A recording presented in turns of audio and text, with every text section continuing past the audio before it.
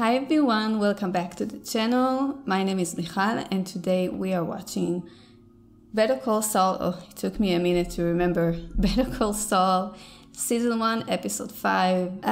Listen, Jimmy, this show shouldn't be called Better Call Saul. It should be called Better Call Jimmy, because Jimmy is one of the brightest, most creative people I've ever seen. The way he puts on this show and make himself look either too stupid or a hero. And he wins both ways. I just love how the story makes me think that I'm going in one direction and then it takes me to the complete opposite, like they did with the opener in episode 4 and the Rolex, and like they did in the same episode with the guy and who almost fell from the billboard. That was so good. It was a fun episode. I laughed a lot. If you haven't seen it, then go check that out. I have a playlist for Better Call Saul. It was a really good episode. I'm really dying to dive in. You know what's interesting about the previous episode was that we saw the difference in reaction to Jimmy's con. The difference between how Kim took it and then how Chuck took it. Kim, she likes Jimmy. She had that little smile and she had that sentence, "Everyone loves a hero." I think she loves the hero. On the other side, we saw Chuck, who was so disappointed and disgusted that he curled up in his space blanket. Oh my God, Chuck. Anyway, let's not waste any time and start watching the episode. Yes, we're starting with Chuck. Oh, she called the police because he took her paper? Oh my God. I bet I have better things to do than, see who's the guy who took her newspaper. And left money, by the way, he left money. But okay, let's be petty about it.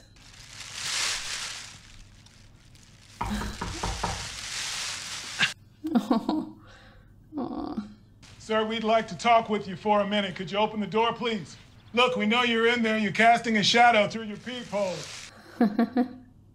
All we want to do is talk. Would you please open the door? I have a condition. Yeah. I can't go outside or be exposed to what's out there. You were able to come outside to steal your neighbor's newspaper. I've left $5. The cover price is 50 cents.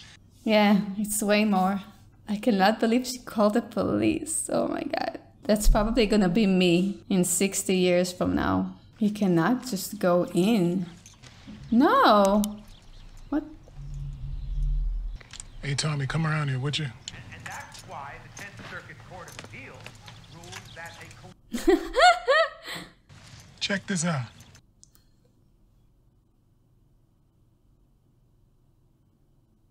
Yeah, like you said, he has a condition. Well, what do you want? A whole lot of camp stove fuel. Guy sure as shit sounds like a tweaker. You see what he did to the breaker box? What, does that mean something that I don't understand? Something with the electricity or what? You got 10 seconds to open this door or it's coming down. You hear me? No phones, no walkie-talkies, no flashlights. Definitely no tasers. I can't emphasize that enough. Oh my God.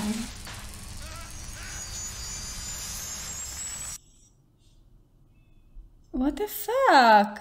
I don't know what kind of math they did with the electric board and the things he had on the floor. That dude is loaded. This is my assistant's car. Oh my God, this is so sad. Insight the first. You ain't afraid to put yourself out there. You believe in the real. Oh, fucking Jesus Christ. When I see a man like you driving that foreign shitbox of a car, it's a sign a good man can't get ahead today. His entire house is my nightmare. I want to secede from the United States. A sovereign state, immune to the business-killing regulations. We are going to be America's Vatican City.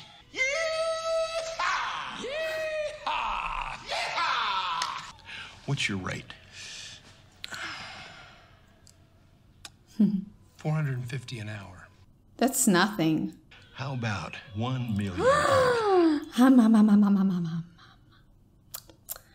He's trying to pretend like he doesn't care, like it's nothing. That seems fair. Would you like that in cash? Smooth, Jimmy. He cannot even say yes. Oh my God.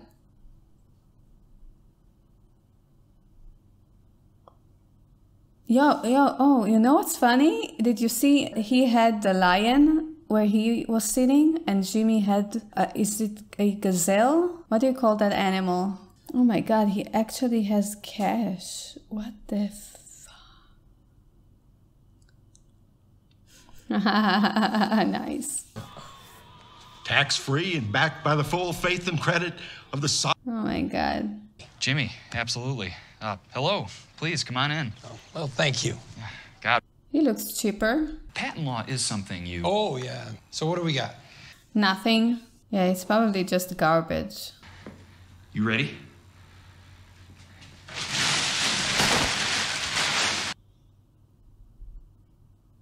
Oh my God. My wife and I have 2 boys, 4 and 6. Toilet training them? Nightmare. Meet Tony the toilet buddy. Oh my God. I don't think that's count as a patent. Oh, yeah, that's the way. Gosh, you're big. You're so big. Fill me up, Chandler. Put it in me. Oh my God. Give it to me, Chandler. I want it all.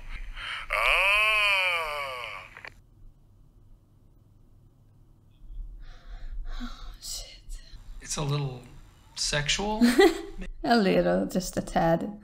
You're completely disgusting, you know that? Hey, buddy, you're the one with the sex toilet. I hope you do make a fortune, because Chandler's gonna need it to help pay for his therapy. So all those 7 calls, 7 messages he got, that was just a waste of time, I guess.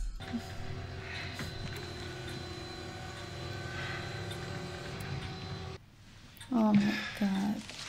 Now she's gonna want to talk about her kids and the family and her life and her medicines. I want the toe-headed twins to go to Reverend Lawrence's grandson. Don't you mean Reverend Haynes? And here I thought all lawyers were idiots. Only half of us are idiots. The other half are crooks. If I were 40 years younger, I'd have you buy me a pina colada. Now, my fee is $140. I think that's what's gonna push him to Nacho. 120, 40.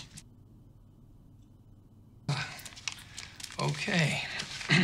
Just breathe, breathe. How's it go again? Oh, you're huge. Oh my God. Oh, where does it end? Not quite, but close. Even your lousy days are more interesting than my good ones. We should definitely do something about that. 2 wills and I started a living trust. Whoopee! I mean, if you make friends with old people, they will be eternally grateful. Getting old sucks. Seniors need someone on their side. I used to work with seniors, cleaning their house, doing some errands. Yeah, okay, I'll see if I can track Jimmy down. I'll call you back. Oh, Chuck. Oh, he's at the hospital. No, it needs to be on. I'm getting security. No. Sir, I need you to get down from there. What the hell kind of torture chamber? Oh, I like her. She's a good actress. Yeah, hey, let's go. Hey, hold on a second. What the hell? Have some compassion. He is gonna calm down. I need you to say the words, Jimmy. I need to hear it from you. I'm calm, okay? I'm really angry right now because they're not even listening to him. It's real. My phone, stuff, anything with a battery in it. He can't have it near him. So it's actually something physical? Charles should be committed for 30 days of psychiatric observation. I'd rather not. Hey, buddy. Hey, I'm right here. The police kicked in my door. No warrant, no cause. They tasered me, Jimmy. Oh, Chuck. Do you have a phone or a page or anything with a battery? I don't think so. Oversight. Sorry about that.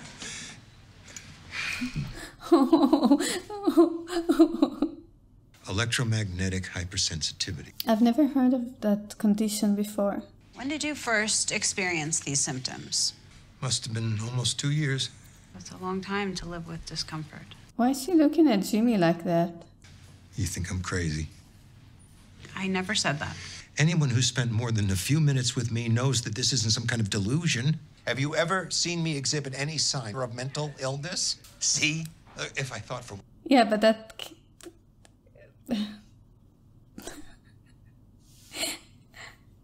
Okay. What do you do for light? Or how do you prepare food? Cooking, I have a camp stove. I have a large cooler that I keep filled with ice.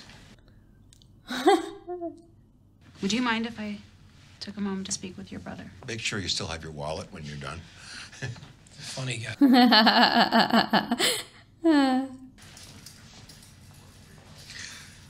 I want to go home.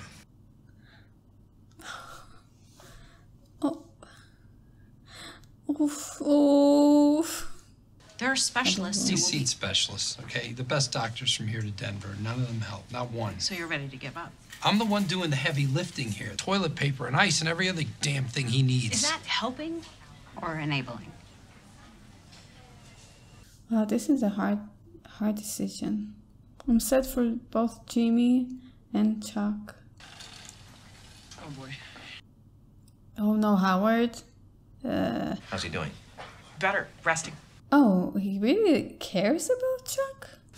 I want you to know that I've talked to the DA, and he absolutely will not sign off on any commitment papers. You're a real peach, Howard. Why the attitude? Because if Chuck were committed, then I become his legal guardian, and I cash him out of HHM.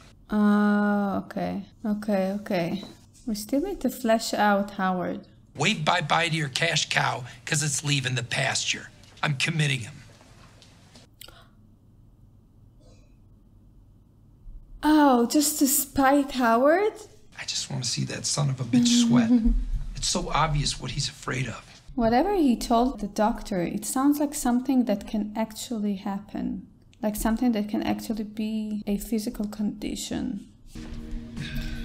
Oh, wow. This is so traumatizing. Having the police breaking down the door.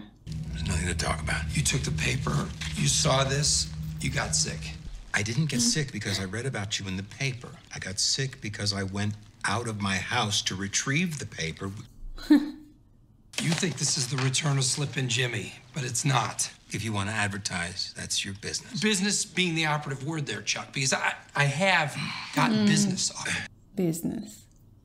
I'm kind of starting to specialize in elder law. In the elderly. Getting old sucks. Seniors need someone on their side, so you're looking at them. Well, that sounds promising, but it has nothing to do with my condition. From here on out, I'm going to play by the rules. I wonder how many times he said that before. I'm sure the truth will come out, if indeed that's what we're all interested in. Single-breasted, light blue or cream.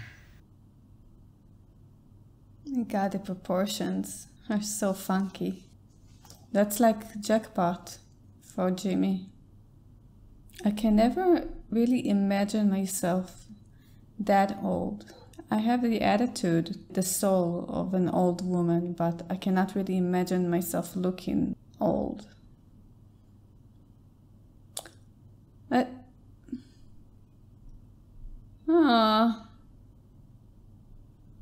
That's amazing advertisement. How are you this fine morning? I'm just fine, and how about you? Very good. Sweeten up to the ladies. Who's the banker here? That's the only one I want to talk to. There he is. Good. Whoa, what a grip, young man. Yeah, watch out. That's my will writing hand. Wait a second. Is that Veronica Lake? Give me a hug, beautiful. Yes, you look great today. What is he doing over there? It's fucking late. What you reading there? The complete annotated book of rules for parking validation?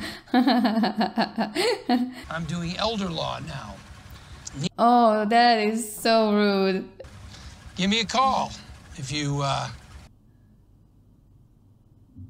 happen to know any elders. Nice save, Jimmy. Why are we still on him? What? Who is that? Good night. He was nice to him. So that's the place he met with Saul and Lydia, right?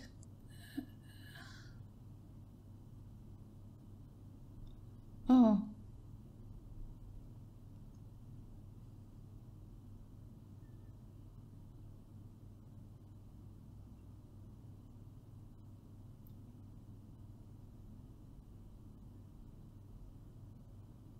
That's, what's her name, Kaylee? Or Kylie's mother? Wait, how many years is that before Breaking Bad story starts? Of course, he has a bat. What? A long way from home, aren't you? You and me both. What? What? That's a weird way to end the episode. What's that? Huh. Okay. Oh boy. Okay, so very chill episode today. I still loved it. I mean, Chuck, he brings out that part in me that goes out to elderly people, to the elder. Oh my God, it's a hard word. Elderly.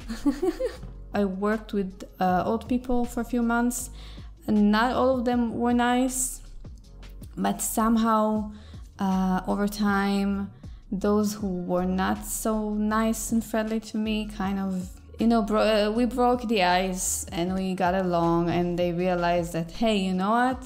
I might be not as good as the older women who may have been doing this for longer than me, but isn't it fun when you have someone younger, right?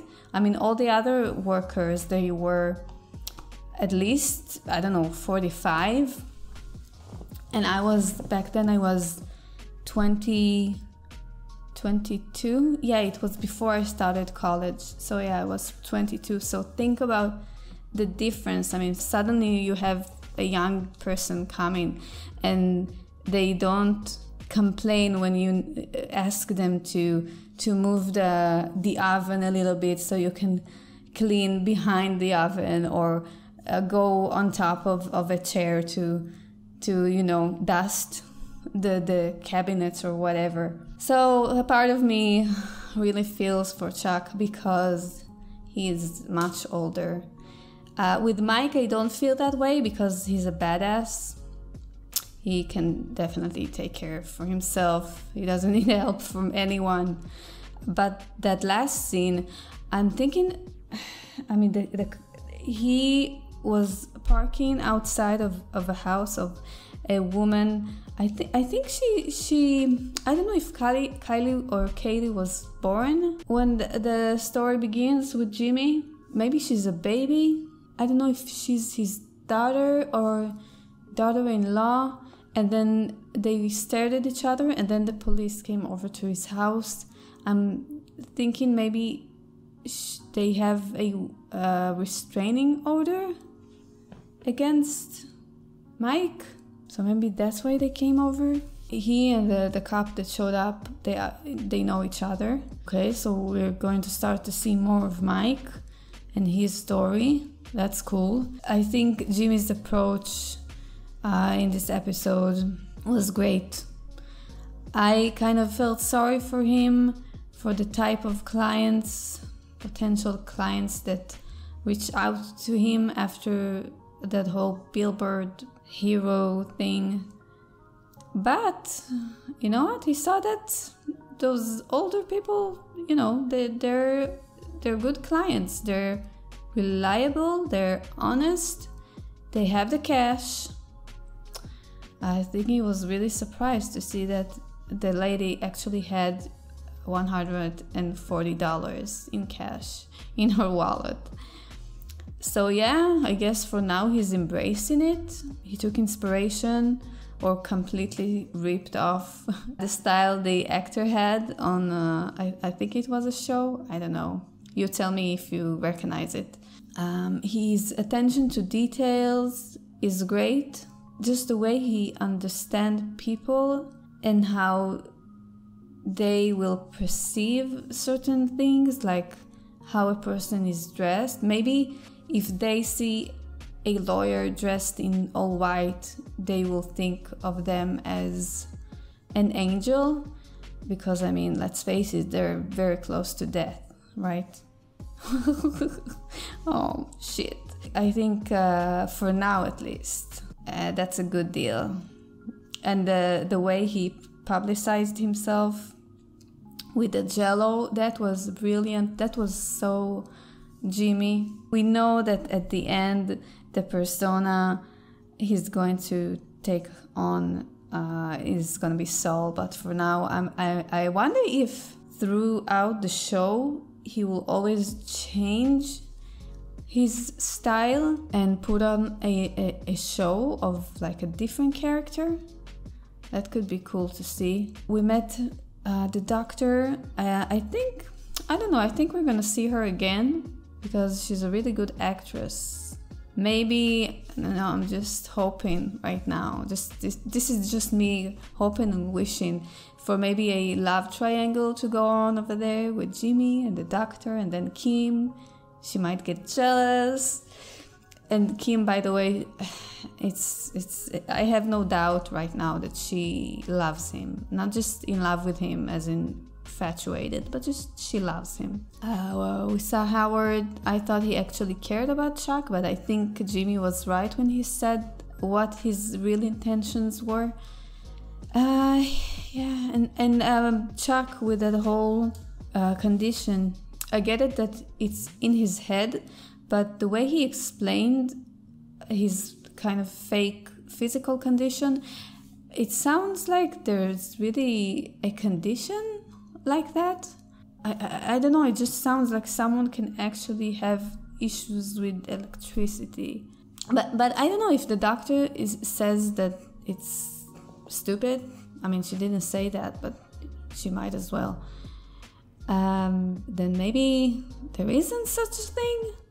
The way he was in bed with his mouth open and he was staring at the lamp. Oh my god, it looked like he's about to die.